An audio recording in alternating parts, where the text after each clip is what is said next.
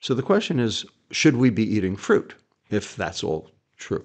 And the answer is yes, we should be eating fruit, but whole fruit. And the reason is because the fruit comes with something else, also not for us. It comes with the fiber.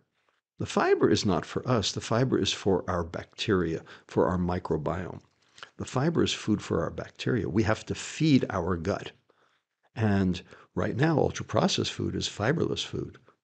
And that means that it's starving our gut. And when you starve your gut gets mad.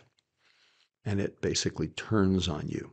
And I've often said, if you don't feed your gut will feed on you. It will actually strip the mucin layer, which is a protective mechanical layer, off your intestinal epithelial cells, rendering your gut susceptible to all the junk in your intestine, which can actually lead to inflammation, gut and systemic inflammation.